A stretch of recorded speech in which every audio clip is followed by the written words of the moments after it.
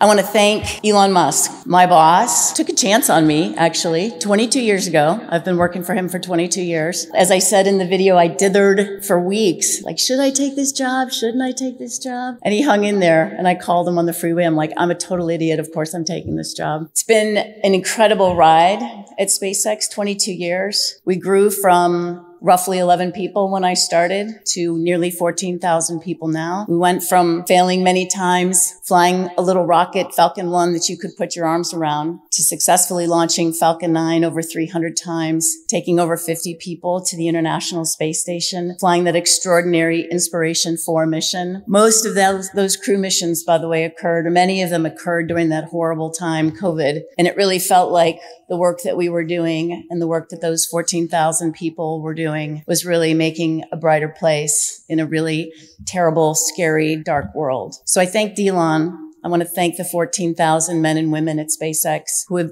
done extraordinary work for years and years. They're smart, they're dedicated, they're motivated, and they make it really easy. And hopefully what we're doing at SpaceX will lead us to one day be able to travel to those distant star systems and find other people, sentient beings. Thank you to the committee, the steering committee that nominated me, recognizing the work that we do at SpaceX.